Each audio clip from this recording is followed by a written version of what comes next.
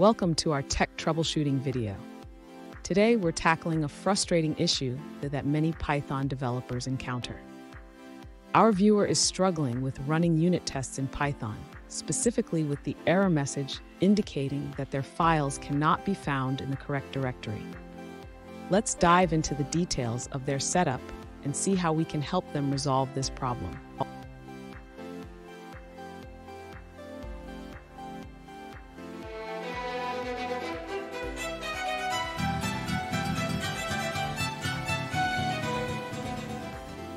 Welcome back to another technical video. Today we're going to be going through your question, answering it, and hopefully finding that solution for you. Now, remember to stay just a little bit crazy like me, and hopefully you get to that resolution.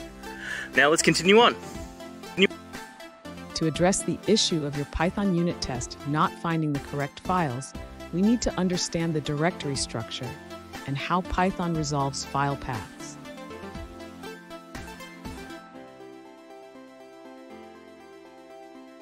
The error message indicates that Python cannot locate the JSON file. This is likely due to the current working directory not being set correctly when running the tests.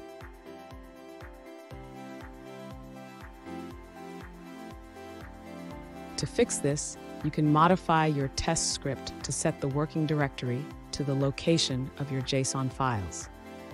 You can do this by adding the following code at the beginning of your test function.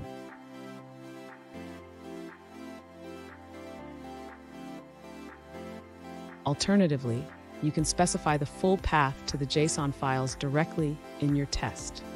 This ensures that Python knows exactly where to find them, regardless of the current working directory.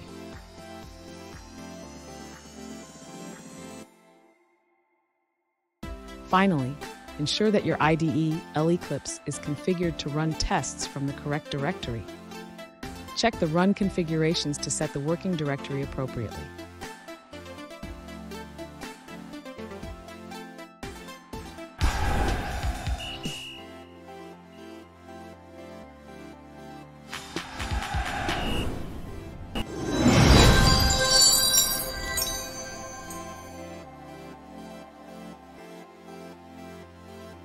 Let's now look at a user-suggested answer.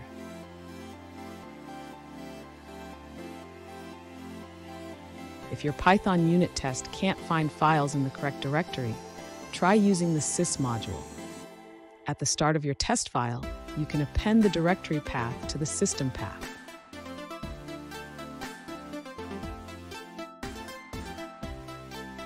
This simple addition should help your test file locate the necessary imports.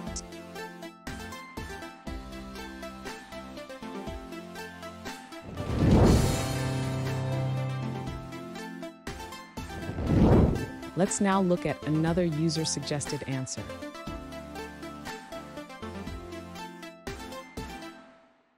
If you're having trouble importing files for testing in a subdirectory using Eclipse, here's a quick fix.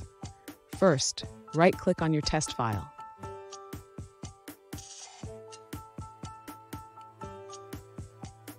Next, select Run As and then Run Configurations.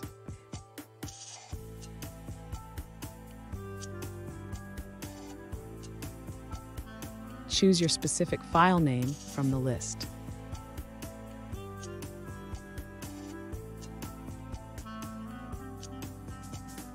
Now go to the Arguments tab.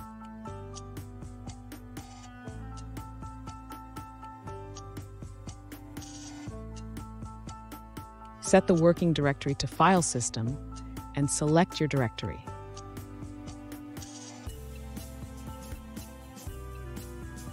And that's it, guys. I hope this video helped find that resolution you were looking for and you found the answer. Guys, please hit subscribe if it helped, and I'd really appreciate it. I'll see you next time on another one of these technical videos. Have a good one.